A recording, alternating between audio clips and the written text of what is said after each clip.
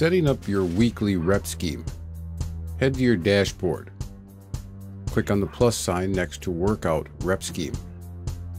To the left shows how many weeks are in rotation. Next, you see how many reps based on that week. Next, you see the percentage of weight you will lift for that week. For example, week 1 equals 6 reps at 110%, meaning that if you chest press 70 pounds last time at 6 reps, the system will increase your goal 10%. As the reps increase in the weeks, the percentage of weight lowers.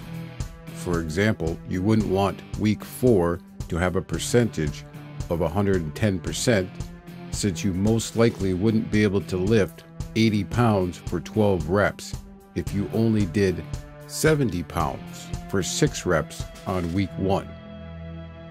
Click the Add Interval to add another week to your program. This time I'll add 15 reps for 60% of my max weight lifted.